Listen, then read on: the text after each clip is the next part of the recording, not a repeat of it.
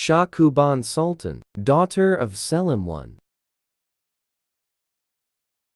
I. Sultan sovereign, 1500–1572, also called Shahkhuban, an Ottoman princess, of Sultan Selim I, and sister of Suleiman the Magnificent.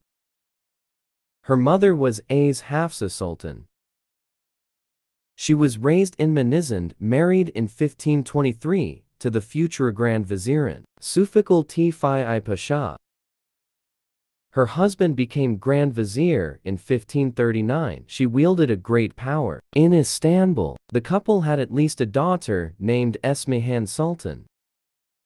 In 1541, she divorced by her husband, and he was also deposed from his position. The divorce took place on her initiative, allegedly because of her husband's punishment of a woman for adultery.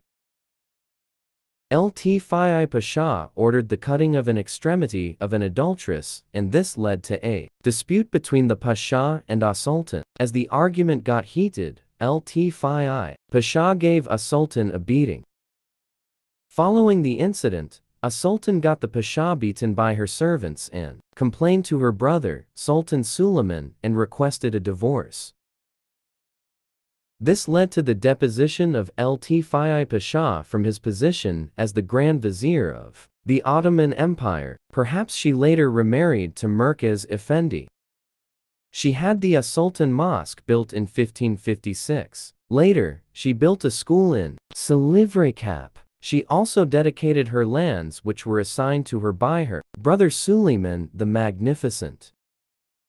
She died in 1572 and was buried in her own turb, in Sidiava Selim Mosque.